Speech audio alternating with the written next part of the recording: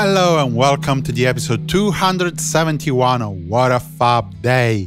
I am your host, Simon Mas. Today, we have the final Riverboat Shuffle, more work on the Magical Mystery Tour project, and the remake of the second solo single of John Lennon. On the 28th of September 1960, the Beatles played their 43rd night at the Indra Club in Hamburg, West Germany. In 1961, the Beatles, with Paul McCartney now on bass, performed at the Litherland Town Hall in Liverpool. Two engagements in 1962 for the definitive lineup of the Beatles, with Ringo Starr on drums. After the usual lunchtime concert at the Cavern Club in Liverpool, the Fabs topped the bill of the third and last Ray McFall's Riverboat Shuffle event of this season, sharing the bill with Lee Castle and the Barons. The boat trip on the Mersey started and ended at the Pier Head in Liverpool. In fact, this was the fourth event of the kind. For more information on the others, check episode 237, 187 and 222 of this very podcast. Talking about this podcast, there's a lot you can do to support it and my other ventures in music-related content.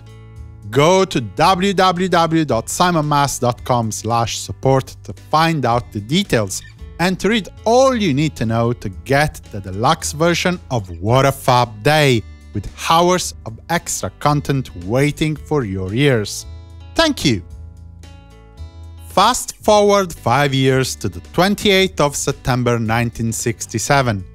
From 4 to 5:30 p.m. in Abbey Road, while the Beatles, or at least Paul McCartney, were busy at the Norman's Film Productions cutting Magical Mystery Tour the film, copies of Magical Mystery Tour the song and Flying were made for the film production, to be used for reference purposes.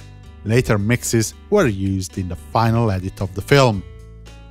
Later in the evening, from 7 p.m. to 3 a.m., the Beatles and their production staff worked at the EMI studios, completing 4 mono mixes of I Am the Walrus and recording overdubs on Flying, with Ringo Starr playing maracas, George Harrison acoustic guitar, and John Lennon mellotron.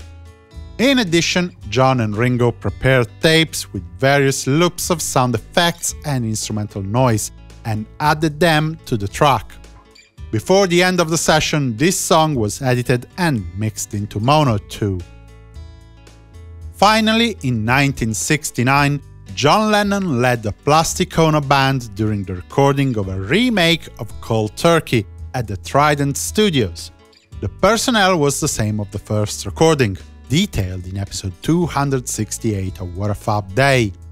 The session saw the completion of the song, with all the relevant overdubs.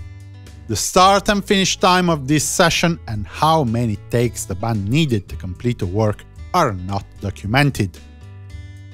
This concludes the episode, but fear not, I will be back tomorrow for more stories about the four you love. For the moment, I wish you a good day and a fab continuation. Simon Mas, music you love.